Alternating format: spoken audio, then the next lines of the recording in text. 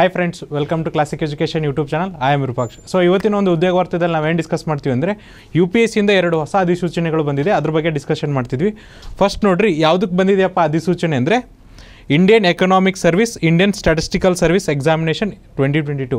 So ಇದೇನು examination ಇದೆಯಲ್ಲ, ಇದು ಯಾವುದಕ್ಕಿದೆಯಪ್ಪ ಅಂದರೆ ಇಂಡಿಯನ್ ಎಕನಾಮಿಕಲ್ ಸರ್ವಿಸ್. ಫಸ್ಟ್ ಬಂದಿದ್ದು ಭಾರತೀಯ ಆರ್ಥಿಕ ಸರ್ವಿಸ್ ಅಥವಾ ಸೇವೆ ಅಥವಾ ಭಾರತೀಯ ಸ್ಟ್ಯಾಟಿಸ್ಟಿಕಲ್ ಸರ್ವಿಸ್. ಈ 2 ಸರ್ವಿಸ್ಗಳಿಗೆ ಏನು ಮಾಡಿದಾರಪ್ಪ ಅಂದರೆ ಎಕ್ಸಾಮಿನೇಷನ್ನ ಕರೆದಿದ್ದಾರೆ. ಇದು ಕೂಡ ಏನಂದರೆ ಇಂಡಿಯನ್ ಅಡ್ಮಿನಿಸ್ಟ್ರೇಟಿವ್, ಏನಂದರೆ ಇಂಡಿಯನ್ ಭಾರತದ ಅಧಿಕಾರಿ ಸೇವೆ ಇರುತ್ತಲ್ಲ, ಸೊ ಆ ಥರನಾದಂಥ ಇದೊಂದು ಏನಪ್ಪ ಅಂದರೆ ಸರ್ವಿಸ್ಗಳು. ಸೊ ನೋಡಿರಿ, ನೆಕ್ಸ್ಟ್ ಇಂಪಾರ್ಟೆಂಟ್ ಡೇಟ್ಸ್ ನೋಡೋಣ. ಯಾವಾಗ ಇದೆಲ್ಲ ಸ್ಟಾರ್ಟ್ ಆಗುತ್ತೆ ಅಂದರೆ, ಈ ಆನ್ಲೈನ್ ಅಪ್ಲಿಕೇಶನ್ ಏನಾಗಿದೆಪ್ಪ ಅಂದರೆ ಆಲ್ರೆಡಿ ಸ್ಟಾರ್ಟ್ ಆಗಿದೆ. ಇದು ಯಾವಾಗ ಎಂಡ್ ಆಗುತ್ತೆ ಅಂದರೆ 26ನೇ ಏಪ್ರಿಲ್ 2022ಕ್ಕೆ ಎಂಡ್ ಆಗುತ್ತೆ. ಜೊತೆಗೆ ನೋಡಿರಿ, ನಿಮ್ಗೇನಾದರೂ ಅಪ್ಲಿಕೇಶನಲ್ಲಿ ಡೌಟ್ ಇದ್ದರೂ ಅದನ್ನು ವಿಡ್ರಾ ಮಾಡ್ಕೋಬೇಕಂದ್ರೆ ಅದಕ್ಕೆ ಅವ್ರು ಸಮಯ ಯಾವಾಗ ಕೊಟ್ಟಿದ್ದಾರೆ ಅಂದರೆ 4/5/2022ರಿಂದ 10/5/2022ವರೆಗೂ ನಿಮಗೆ ಸಮಯ ಇದೆ. ಅಂದರೆ ನೀವು ಅಪ್ಲಿಕೇಶನಲ್ಲಿ ಏನಾದರೂ ಮಿಸ್ಟೇಕ್ಸ್ ಮಾಡಿದ್ರಿ ಅಥವಾ ನೀವು ಅಪ್ಲಿಕೇಶನ್ನ ವಿಡ್ರಾ ಮಾಡ್ಕೋತೀರಂದರೆ ಅದಕ್ಕೆ ಕೊಟ್ಟಿರುವಂಥ ಸಮಯ ಏನಪ್ಪ ಅಂದರೆ 4/5/2022ರಿಂದ 10/5/2022. ಜೊತೆಗೆ ನೋಡಿರಿ, ಈ ಕಾಂಪಿಟೇಟಿವ್ ಎಕ್ಸಾಮಿನೇಷನ್ ಇದಕ್ಕೆ ಯಾವಾಗಿರುತ್ತಪ್ಪ ಅಂದರೆ 24ನೇ ಜೂನ್ 2022. ಸೊ ನೋಡಿರಿ, 24ನೇ ಜೂನಿಗೆ ನಿಮ್ಗೆ ಏನಪ್ಪ ಅಂದರೆ ಈ ಸರ್ವಿಸಿಗೆ ಒಂದು ಎಕ್ಸಾಮಿನೇಷನ್ ಇರುತ್ತೆ. ರಿಟರ್ನ್ ಎಕ್ಸಾಮಿನೇಷನ್ ಯಾವಾಗಿರುತ್ತೆ ಅಂದರೆ 24ನೇ ಜೂನಿಗಿರುತ್ತೆ. ಜೊತೆಗೆ ನೋಡಿರಿ, ನೆಕ್ಸ್ಟ್ ಎಷ್ಟು ವೇಕೆನ್ಸೀಸ್ ಇದೆ ಅಂದರೆ ಇಂಡಿಯನ್ ಎಕನಾಮಿಕ್ ಸರ್ವಿಸ್ ಒಳಗೆ ನಿಮಗೆ 24 ವೇಕೆನ್ಸೀಸ್ ಇದೆ. ಇಂಡಿಯನ್ ಸ್ಟ್ಯಾಟಿಸ್ಟಿಕಲ್ ಸರ್ವಿಸ್ ಒಳಗೆ ನಿಮಗೆ 29 ವೇಕೆನ್ಸೀಸ್ ಇದೆ. ಟೋಟಲ್ ಆಗಿ 53 ವೇಕೆನ್ಸೀಸ್. ಅದೇ ಥರನಾಗಿ ಯಾವ ಥರ ಅಪ್ಲೈ ಮಾಡ್ತೀರಪ್ಪ ಅಂದರೆ, ನೀವು ಇದನ್ನು ಆನ್ಲೈನ್ ಅಪ್ಲಿಕೇಶನ್ ಆಗಿದ್ದು ನೀವೇನು ಮಾಡಬೇಕಂದ್ರೆ ಆನ್ಲೈನ್ ಮುಖಾಂತರನೇ ಅಪ್ಲೈ ಮಾಡಬೇಕಾಗುತ್ತೆ. ಅದು ಕೂಡ ಏನಪ್ಪ ಅಂದರೆ ಅವ್ರ ಅಫಿಷಿಯಲ್ ವೆಬ್ಸೈಟ್ ಆದಂಥ www.upsconline.nic.in ಇದ್ರ ಮೂಲಕ ನೀವೇನಂದರೆ ಅಪ್ಲಿಕೇಶನ್ನ ಹಾಕಬೇಕಾಗುತ್ತೆ. ಜೊತೆಗೆ ನೋಡಿರಿ, ನಿಮ್ಗೇನಾದರೂ ಅಪ್ಲಿಕೇಶನ್ ಹೆಂಗೆ ಫಿಲ್ ಮಾಡಬೇಕನ್ನೋದು ಗೊತ್ತಿಲ್ಲ ಅಂದರೆ ಅವ್ರೇನು ಮಾಡಿದ್ದಾರೆ ಅಂದರೆ ನೋಟಿಫಿಕೇಶನ್ ಅಪೆಂಡಿಕ್ಸ್ 2 ಅಲ್ಲಿ ಡೀಟೇಲ್ಡಾಗಿ ಕೊಟ್ಟಿದ್ದಾರೆ. ಸೊ ನೀವು ಅಪ್ಲಿಕೇಶನ್ನ ಯಾವ ಥರ ಹಾಕಬೇಕು ಅನ್ನೋದನ್ನು ಎಲ್ಲಿ ಮೆನ್ಷನ್ ಮಾಡಿದ್ರಪ್ಪ ಅಂದರೆ ಅವ್ರ ನೋಟಿಫಿಕೇಶನ್ ಅಪೆಂಡಿಕ್ಸ್ 2 ಪಾರ್ಟ್ನಲ್ಲಿ ಮೆನ್ಷನ್ ಮಾಡಿದ್ದಾರೆ. ಸೊ ನೀವೇನಾದರೂ ಅಪ್ಲಿಕೇಶನ್ ಹಾಕೋರಿದ್ರಿ ಅಥವಾ ಆನ್ಲೈನ್ ಅಪ್ಲೋಡ್ ಮಾಡೋದಿದ್ರೆ ಒಂದ್ಸರಿ ನೀವೇನು ಮಾಡಿರಿ, ಅಪೆಂಡಿಕ್ಸ್ 2ನ ನೀವು ರೆಫರ್ ಮಾಡಿರಿ. ಅವಾಗ ನಿಮ್ಗೆ ಏನಾಗುತ್ತೆ ಅಂದರೆ ಅಪ್ಲಿಕೇಶನ್ ಹಾಕೋಕ್ಕೆ ತುಂಬ ಈಸಿ ಆಗುತ್ತೆ.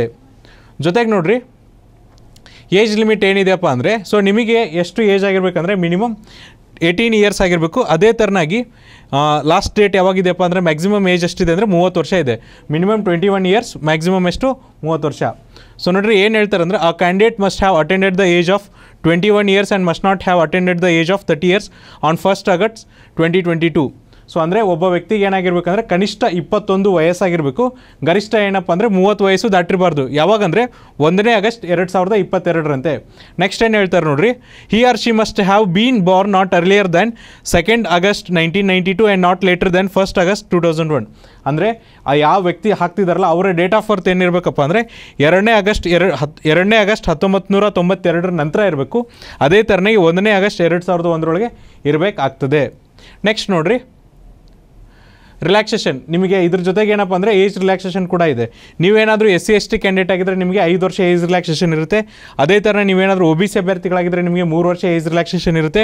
ನೀವೇನಾದರೂ ವಿಕಲಚೇತನ ಅಭ್ಯರ್ಥಿಗಳಾಗಿದ್ದರೆ ನಿಮಗೆ 10 ವರ್ಷ ಏಜ್ ರಿಲ್ಯಾಕ್ಸೇಷನ್ ಇರುತ್ತೆ. ಅದೇ ಥರ ನೀವೇನಾದರೂ ಎಕ್ಸ್ ಸರ್ವಿಸ್ಮೆನ್ ಆಗಿದ್ದರೆ ನಿಮಗೆ 5 ವರ್ಷ ಏಜ್ ರಿಲ್ಯಾಕ್ಸೇಷನ್ನ ಕೊಡ್ತಾರೆ. ನೆಕ್ಸ್ಟ್ ನೋಡಿರಿ, ಎಜುಕೇಷನ್ ಕ್ವಾಲಿಫಿಕೇಷನ್ ನೋಡೋಣ. ಫಸ್ಟ್ ಎಜುಕೇಷನ್ ಕ್ವಾಲಿಫಿಕೇಷನ್ಗೆ ಯಾವುದಕ್ಕಪ್ಪ ಅಂದರೆ ಇಂಡಿಯನ್ ಎಕನಾಮಿಕ್ ಸರ್ವಿಸ್ಗೆ ಏನು ಎಜುಕೇಷನ್ ಕ್ವಾಲಿಫಿಕೇಷನ್ ಇದೆ ನೋಡಿರಿ. A candidate for the Indian economic service must have ಒಬ್ಟೆಂಡ್ a post graduate degree in economics, applied economics, business economics, econometrics from university. So ಏನಪ್ಪ ಅಂದರೆ ಯಾರು Indian economic ಸರ್ವಿಸಿಗೆ apply ಮಾಡ್ತಿರಲ್ಲ ಅವ್ರು ಏನಾಗಿರ್ಬೇಕಪ್ಪ ಅಂದರೆ ಸ್ನಾತಕೋತ್ತರ ಪದವಿಯನ್ನು ಪಡೆದಿರಬೇಕು. ಯಾವುದರಲ್ಲಿ ಸ್ನಾತಕೋತ್ತರ ಪದವಿ ಅಂದರೆ ಎಕನಾಮಿಕ್ಸಲ್ಲಿ ಅಥವಾ ಅಪ್ಲೈಡ್ ಎಕನಾಮಿಕ್ಸಲ್ಲಿ ಅಥವಾ ಬಿಸ್ನೆಸ್ ಎಕನಾಮಿಕ್ಸಲ್ಲಿ ಅಥವಾ ಎಕನಾಮೆಟ್ರಿಕ್ಸಲ್ಲಿ ನೀವೇನಂದರೆ ಸ್ನಾತಕೋತ್ತರ ಪದವಿ ಪಡೆದಿರಬೇಕು. ಅಂಥವ್ರು ಎಲಿಜಿಬಲ್ ಆಗ್ತೀರಾ. ಅದೇ ಥರ ನೀವೇನಾದರೂ ಇಂಡಿಯನ್ ಸ್ಟ್ಯಾಟಿಸ್ಟಿಕಲ್ ಸರ್ವಿಸಿಗೆ ಅಪ್ಲೈ ಮಾಡ್ತಿದ್ರೆ ನಿಮಗೇನು ಎಲಿಜಿಬಿಲಿಟಿ ಕ್ರೈಟೀರಿಯಾ ಇದೆ ಅಂದರೆ candidate must have obtained a bachelor's degree with statistics, mathematical statistics, applied statistics as one of the subject, or master degree in statistics, mathematical statistics or applied statistics from a university. So ಇಲ್ಲೇನಂದರೆ 2 ಅವಕಾಶಗಳಿದೆ. ಮುಂಚೆ ಏನಾಗಿತ್ತಪ್ಪ ಅಂದರೆ ಸ್ನಾತಕೋತ್ತರ ಪದವಿ ಮಾಡಿದವ್ರಿಗೆ ಮಾತ್ರ ಅವಕಾಶ ಇತ್ತು. But ಇಲ್ಲೇನಂದರೆ ಪದವಿ ಮಾಡಿದವ್ರಿಗೂ ಮತ್ತು ಸ್ನಾತಕೋತ್ತರ ಪದವಿ ಮಾಡಿದವ್ರಿಗೆ ಇಬ್ಬರಿಗೂ ಕೂಡ ಅವಕಾಶ ಇದೆ. ಸೊ ನೋಡಿರಿ, ನೀವೇನಾದರೂ ಪದವಿ ಮಾಡಿದರೆ ಯಾವುದ್ರಲ್ಲಿ ಅಂದರೆ ಸ್ಟ್ಯಾಟಿಸ್ಟಿಕ್ಸ್, ಮ್ಯಾಥಮೆಟಿಕಲ್ ಸ್ಟ್ಯಾಟಿಸ್ಟಿಕ್ಸ್, ಅಪ್ಲೈಡ್ ಸ್ಟ್ಯಾಟಿಸ್ಟಿಕ್ಸಲ್ಲಿ ನೀವೇನಾದ್ರು ಪದವಿ ಮಾಡಿದರೆ ನೀವು ಕೂಡ ಏನಂದರೆ ಎಲಿಜಿಬಲ್ ಆಗ್ತೀರಾ. ಅಥವಾ ಅದನ್ನು ಒಂದು ವಿಷಯವಾಗಿ ಓದಿದ್ರು ಕೂಡ ನೀವೇನಂದರೆ ಎಲಿಜಿಬಲ್ ಆಗ್ತೀರಾ. ಅಥವಾ ನೀವೇನಾದರೂ ಸ್ಟ್ಯಾಟಿಸ್ಟಿಕ್ಸ್ ಮತ್ತು ಮ್ಯಾಥಮೆಟಿಕಲ್ ಸ್ಟ್ಯಾಟಿಸ್ಟಿಕ್ಸ್ ಮತ್ತು ಅಪ್ಲೈಡ್ ಸ್ಟ್ಯಾಟಿಸ್ಟಿಕ್ಸಲ್ಲಿ ಸ್ನಾತಕೋತ್ತರ ಪದವಿ ಮಾಡಿದರೂ ಕೂಡ ನೀವು ಎಲಿಜಿಬಲ್ ಆಗ್ತೀರಾ. ಸೊ ಇದೇನಪ್ಪ ಅಂದರೆ ಎಜುಕೇಷನ್ ಕ್ವಾಲಿಫಿಕೇಷನು. ಅದೇ ಥರ ಅಪ್ಲಿಕೇಶನ್ ಫೀಸ್ ನೋಡೋದಾದರೆ ಇಲ್ಲಿ ನೋಡಿರಿ, ಮಹಿಳೆಯರಿಗೆ, SC ST ಮತ್ತು ವಿಕಲಚೇತನ ಅಭ್ಯರ್ಥಿಗಳಿಗೆ ಯಾವುದೇ ಥರನಾದಂಥ ಅಪ್ಲಿಕೇಶನ್ ಫೀಸ್ ಇರೋದಿಲ್ಲ. ಬಿಟ್ಟು ಜನರಲ್ ಕ್ಯಾಟಗರಿ ಅಭ್ಯರ್ಥಿಗಳಿಗೆ ಎಷ್ಟು ಅಪ್ಲಿಕೇಶನ್ ಫೀಸ್ ಇರುತ್ತಪ್ಪ ಅಂದರೆ 200 ರೂಪಾಯಿ ಅಪ್ಲಿಕೇಶನ್ ಫೀಸ್ ಇರುತ್ತೆ. ಇದನ್ನು ನೀವು ಏನು ಮಾಡ್ಬೋದು ಅಂದರೆ ಆನ್ಲೈನು ತುಂಬೋದು, ಆಫ್ಲೈನು ತುಂಬೋದು. ಆನ್ಲೈನ್ ತುಂಬ್ತೀನಿ ಅಂದರೆ ನೀವು credit, debit, visa, RuPay card use ಮಾಡಿಕೊಂಡು ಪೇ ಮಾಡ್ಬೋದು. ಅದೇ ಥರ ನೀವು ಆಫ್ಲೈನ್ ತುಂಬ್ತೀನಿ ಅಂದರೆ ನೀವೇನು ಮಾಡ್ಬೇಕಂದ್ರೆ ಒಂದು ಚಲನ್ನ ಜನ್ರೇಟ್ ಮಾಡಬೇಕಾಗುತ್ತೆ. ಆ ಚಲನ್ನ ನೀವೇನು ಮಾಡಬೇಕಪ್ಪ ಅಂದರೆ ನಿಯರೆಸ್ಟ್ SBI ಬ್ರಾಂಚಲ್ಲಿ ಇರುತ್ತಲ್ಲ ಅಲ್ಲಿ ನೀವೇನು ಮಾಡ್ಬೇಕಂದ್ರೆ ಅಪ್ಲೈ ಮಾಡಬೇಕಾಗುತ್ತೆ. ನೆಕ್ಸ್ಟ್ ನೋಡಿರಿ, ಸ್ಕೀಮ್ ಆಫ್ ಎಕ್ಸಾಮಿನೇಷನ್ ಯಾವ ಥರ ನಡೆಸ್ತಾರೆ ಅಂದರೆ ಫಸ್ಟ್ ನೋಡಿರಿ, ನಿಮಗೊಂದು ಏನಪ್ಪ ಅಂದರೆ ರಿಟರ್ನ್ ಎಕ್ಸಾಮಿನೇಷನ್ ಇರುತ್ತೆ. ಅದಾದಮೇಲೆ ನಿಮಗೆ ವೈವಾ ಅಥವಾ ಪರ್ಸನಲ್ ಇಂಟರ್ವ್ಯೂ ಇರುತ್ತೆ. ಸೊ ಈ ರಿಟರ್ನ್ ಎಕ್ಸಾಮಿನೇಷನ್ ಏನಿರುತ್ತಲ್ಲ ನಿಮಗೆ 1000 ಮಾರ್ಕ್ಸಿಗೆ ಇರುತ್ತೆ. ಅದೇ ವೈವಾ ಮಾರ್ಕ್ಸ್ ಬಂದುಬಿಟ್ಟು ನಿಮ್ಗೆ ಎಷ್ಟು ಮಾರ್ಕ್ಸಿಗೆ ಇರುತ್ತಪ್ಪ ಅಂದರೆ 200 ಮಾರ್ಕ್ಸಿಗೆ ಇರುತ್ತೆ. ನೆಕ್ಸ್ಟ್ ನೋಡಿರಿ, ಫಸ್ಟ್ ಬಂದು ಇಂಡಿಯನ್ ಎಕನಾಮಿಕ್ ಸರ್ವಿಸಲ್ಲಿ ಏನೇನು ಎಕ್ಸಾಮಿನೇಷನ್ ಇರುತ್ತೆ ರಿಟರ್ನ್ ಎಕ್ಸಾಮಿನೇಷನ್ ಅಂದರೆ ಫಸ್ಟ್ ನಿಮಗೆ ಟೋಟಲ್ 6 ಸಬ್ಜೆಕ್ಟ್ ಇರುತ್ತೆ. ಫಸ್ಟ್ ಸಬ್ಜೆಕ್ಟ್ ಯಾವುದಪ್ಪ ಅಂದರೆ ಜನರಲ್ ಇಂಗ್ಲೀಷ್. ಇಲ್ಲಿ ನಿಮಗೆ ಮಾರ್ಕ್ಸ್ ಎಷ್ಟು ಕೇಳ್ತಾರಪ್ಪ ಅಂದರೆ 100 ಮಾರ್ಕ್ಸಿಗೆ ಕೇಳ್ತಾರೆ. 3 ಅವರ್ ಟೈಮ್ ಇರುತ್ತೆ, ಅದು ರಿವರ್ಸ್ ಆಗಬೇಕಿತ್ತು. ಜನರಲ್ ಸ್ಟಡೀಸಲ್ಲಿ ನಿಮಗೆ 3 ಅವರ್ ಟೈಮ್ ಇರುತ್ತೆ 100 ಮಾರ್ಕ್ಸಿಗೆ. ಜನರಲ್ ಎಕನಾಮಿಕ್ಸಲ್ಲಿ ನಿಮಗೆ 200 ಮಾರ್ಕ್ಸ್ ಇರುತ್ತೆ 3 ಅವರಿಗೆ. ಅದೇ ಥರನೇ ಜನರಲ್ ಎಕನಾಮಿಕ್ಸ್ಗೆ ನಿಮಗೆ ಎಕನಾಮಿಕ್ಸ್ 2ಗೆ 200 ಮಾರ್ಕ್ಸ್ ಇರುತ್ತೆ 3 ಅವರಿಗೆ. ಜನರಲ್ ಎಕನಾಮಿಕ್ಸ್ಗೆ ನಿಮಗೆ 200 ಮಾರ್ಕ್ಸ್ ಇರುತ್ತೆ 3 ಅವರಿಗೆ. ಇಂಡಿಯನ್ ಎಕನಾಮಿಕ್ಸಲ್ಲಿ ನಿಮಗೆ 200 ಮಾರ್ಕ್ಸ್ ಇರುತ್ತೆ 3 ಅವರಿಗೆ. ಸೊ ನೋಡಿದ್ರೆ ಟೈಮ್ ಆ್ಯಂಡ್ ಮಾರ್ಕ್ಸ್ ಏನಿದೆಯಲ್ಲ ಇಂಟರ್ಚೇಂಜ್ ಆಗಬೇಕಿತ್ತು, ಆಗಿಲ್ಲ. ಸೊ ಹಾಗಾಗಿ ನಿಮಗೆ ಮಾರ್ಕ್ಸ್ ಈ ಕಡೆ ಇರುತ್ತೆ, ಟೈಮ್ ಆ ಕಡೆ ಇರುತ್ತೆ. ಹಾಗಾಗಿ ಇಂಡಿಯನ್ ಎಕನಾಮಿಕ್ಸ್ಗೆ ಎಷ್ಟಿರುತ್ತಪ್ಪ 200 ಮಾರ್ಕ್ಸ್ ಇರುತ್ತೆ 3 ಅವರ್ ಡ್ಯೂರೇಷನ್ಗೆ. ಟೋಟಲ್ ಎಷ್ಟು ಅವರ್ ಡ್ಯೂರೇಷನ್ ಇರುತ್ತೆ ಅಂದರೆ ಟೋಟಲ್ 18 ಅವರ್ ಡ್ಯೂರೇಷನ್ ಇರುತ್ತೆ. 1000 ಮಾರ್ಕ್ಸ್ ಎಕ್ಸಾಮಿನೇಷನ್ ಇರುತ್ತೆ.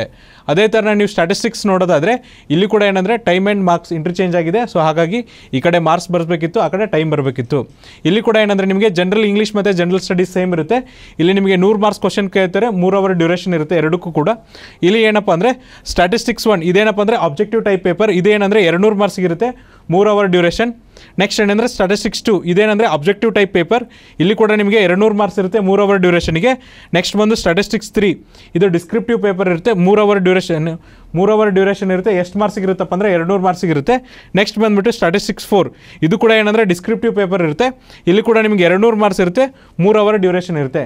ಇಲ್ಲಿ ಕೂಡ ಎಕ್ಸಾಮ್ ಡ್ಯೂರೇಷನ್ ಏನಪ್ಪ ಅಂದರೆ 18 ಅವರ್ ಇರುತ್ತೆ 1000 ಮಾರ್ಕ್ಸಿಗೆ. ಬಟ್ ಏನಂದರೆ ನಿಮಗೆ ಜನರಲ್ ಇಂಗ್ಲೀಷ್ ಮತ್ತು ಜನರಲ್ ಸ್ಟಡೀಸ್ ಸೇಮ್ ಇರುತ್ತೆ. ಬಿಟ್ಟು ಉಳಿಕೆ ಸಬ್ಜೆಕ್ಟ್ ಏನಪ್ಪ ಅಂದರೆ ಅಲ್ಲಿ ನಿಮಗೆ ಸಬ್ಜೆಕ್ಟ್ ಎಕನಾಮಿಕ್ಸ್ ಬಂದರೆ ಇಲ್ಲಿ ಸ್ಟ್ಯಾಟಿಸ್ಟಿಕ್ಸ್ ಬರುತ್ತೆ. ಜೊತೆಗೆ ನೋಡಿರಿ, ಇಲ್ಲೇನಪ್ಪ ಅಂದರೆ ಸ್ಟ್ಯಾಟಿಸ್ಟಿಕ್ ಪೇಪರ್ 1 ಆ್ಯಂಡ್ ಪೇಪರ್ 2 ಏನಿರುತ್ತೆ ಅಂದರೆ ಆಬ್ಜೆಕ್ಟಿವ್ ಟೈಪ್ ಪೇಪರ್ ಇರುತ್ತೆ, ಅಂದರೆ ಮಲ್ಟಿಪಲ್ ಚಾಯ್ಸ್ ಕ್ವಶನ್ ಇರುತ್ತೆ. ಸ್ಟ್ಯಾಟಿಸ್ಟಿಕ್ ಪೇಪರ್ 3 ಆ್ಯಂಡ್ ಪೇಪರ್ 4 ಏನಿರುತ್ತೆ ಅಂದರೆ ನಿಮಗೆ ಡಿಸ್ಕ್ರಿಪ್ಟಿವ್ ಪೇಪರ್ ಇರುತ್ತೆ. ಆಬ್ಜೆಕ್ಟಿವ್ ಟೈಪ್ ಪೇಪರಲ್ಲಿ ನಿಮಗೆ 80 ಕ್ವಶನ್ಸ್ ಕೇಳ್ತಾರೆ 200 ಮಾರ್ಕ್ಸ್ಗೆ. ನೆನ್ಪಿಟ್ಕೋರಿ, ಎಷ್ಟು ಕ್ವಶನ್ಸ್ ಕೇಳ್ತಾರೆ 80 ಕ್ವಶನ್ಸ್ ಕೇಳ್ತಾರೆ 200 ಮಾರ್ಕ್ಸ್ಗೆ. ಅದೇ ಥರನಾಗಿ ನೆಕ್ಸ್ಟ್ ನೋಡಿರಿ, statistic 3 and 4 will be descriptive type having short answers and small problem questions and long answers and comprehensive problem questions. So ಇಲ್ಲಿ ನಿಮ್ಗೆ ಏನಿರುತ್ತೆ ಅಂದರೆ ಸ್ಟ್ಯಾಟಿಸ್ಟಿಕ್ಸ್ 3 ಆ್ಯಂಡ್ 4ಅಲ್ಲಿ ನಿಮ್ಗೆ 2 ಥರ ಕ್ವಶನ್ಸ್ ಕೇಳ್ತಾರೆ. ಫಸ್ಟ್ಗೆ ಏನು ಕೇಳ್ತಾರೆ ಅಂದರೆ ಶಾರ್ಟ್ ಆನ್ಸರ್ಸ್ ಅಥವಾ ಸ್ಮಾಲ್ ಪ್ರಾಬ್ಲಮ್ಸ್ ಅಂತ ಕೇಳ್ತಾರೆ. ಅದು ಬಿಟ್ಟರೆ ನೆಕ್ಸ್ಟ್ ಏನಿರುತ್ತೆ ಅಂದರೆ ಲಾಂಗ್ ಆನ್ಸರ್ಸ್ ಅಥವಾ ಕಾಂಪ್ರಿಹೆನ್ಷನ್ ಪ್ರಾಬ್ಲಮ್ ಅಂತ ಇರುತ್ತೆ. ಅಂದರೆ 50% ನಿಮಗೆ ಶಾರ್ಟ್ ಆನ್ಸರ್ಸು ಮತ್ತು ಸ್ಮಾಲ್ ಪ್ರಾಬ್ಲಮ್ಸ್ ಇದ್ದರೆ 50% ಏನಿರುತ್ತಪ್ಪ ಅಂದರೆ ಕಾಂಪ್ರಿಹೆನ್ಷನ್ಸು ಮತ್ತು ಲಾಂಗ್ ಆನ್ಸರ್ಸ್ ಮೇಲೆ ಕ್ವಶನ್ಸ್ ಇರುತ್ತೆ. ನೆಕ್ಸ್ಟ್ ಏನು ಹೇಳ್ತಾರೆ ನೋಡಿರಿ, at least 1 short answer and 1 long answer questions from each section is compulsory. So ನೀವೇನಂದರೆ 1 short answer ಮತ್ತು 1 ಲಾಂಗ್ ಆನ್ಸರ್ ಪ್ರತಿಯೊಂದು ಸೆಕ್ಷನಿಂದ ಏನಂದರೆ ಕಡ್ಡಾಯವಾಗಿ ಅಥವಾ ಕಂಪಲ್ಸರಿಯಾಗಿ ಬರೀಬೇಕಾಗುತ್ತೆ. ನೆಕ್ಸ್ಟ್ ನೋಡಿರಿ, ಇನ್ statistics 4 there will be 7 section in the paper. Candidates have to choose any 2 sections out of them. All sections will carry equal marks. So ಇಲ್ಲಿ ನೋಡಿರಿ, ನಿಮಗೆ statistics 4ಅಲ್ಲಿ ಏನಪ್ಪ ಅಂದರೆ ಕಂಪ್ಲೀಟ್ 7 ಸೆಕ್ಷನ್ ಇರುತ್ತೆ. ಅದರಲ್ಲಿ ನೀವು ಏನು ಮಾಡಬೇಕಂದ್ರೆ 7ರಲ್ಲಿ 2 ಸೆಕ್ಷನ್ನ ನೀವು ಸೆಲೆಕ್ಟ್ ಮಾಡಿ ಬರೀಬೇಕಾಗುತ್ತೆ. ನೆಕ್ಸ್ಟ್ ನೋಡಿರಿ, ಇದಾದಮೇಲೆ ಏನು ಹೇಳ್ತಾರೆ ಅಂದರೆ general English and general studies common to both Indian economic service and Indian statistics service will be of subjective type. So ನಾನು ಆಗಲೇ ಹೇಳ್ದಂಗೆ ಜನರಲ್ ಇಂಗ್ಲೀಷ್ ಮತ್ತು ಜನರಲ್ ಸ್ಟಡೀಸ್ ಏನಿದೆಯಲ್ಲ ಎರಡಕ್ಕೂ ಏನಪ್ಪ ಅಂದರೆ ಸೇಮ್ ಇರುತ್ತೆ. ಇಂಡಿಯನ್ ಸ್ಟ್ಯಾಟಿಸ್ಟಿಕಲ್ ಸರ್ವಿಸ್ಗೂ ಕೂಡ ಸೇಮ್ ಇರುತ್ತೆ, ಇಂಡಿಯನ್ ಎಕನಾಮಿಕ್ ಸರ್ವಿಸ್ಗೂ ಕೂಡ ಸೇಮ್ ಇರುತ್ತೆ. ಬಿಟ್ಟು ಏನಪ್ಪ ಅಂದರೆ all other papers of Indian economic service will be of subjective type. ಬಿಟ್ಟರೆ ನೋಡಿರಿ, ಏನು ಇಂಡಿಯನ್ ಎಕನಾಮಿಕ್ ಸರ್ವಿಸ್ ಪೇಪರ್ ಇದೆಯಲ್ಲ ಅವೇನಿರ್ತಾವೆ ಅಂದರೆ ಸಬ್ಜೆಕ್ಟಿವ್ ಟೈಪ್ ಇರುತ್ತೆ. ಸೊ ನಾವು ಇಲ್ಲಿವರೆಗೂ ಏನು ಮಾಡಿದ್ವಿ ಅಂದರೆ ಸ್ಟ್ಯಾಟಿಸ್ಟಿಕ್ಸ್ ಬಗ್ಗೆ ಡಿಸ್ಕಸ್ ಮಾಡಿದ್ವಿ. ಈ ಎಕನಾಮಿಕ್ಸ್ ಇದೆಯಲ್ಲ ಇದೇನಿರುತ್ತಪ್ಪ ಅಂದರೆ ಸಬ್ಜೆಕ್ಟಿವ್ ಪೇಪರ್ ಇರುತ್ತೆ.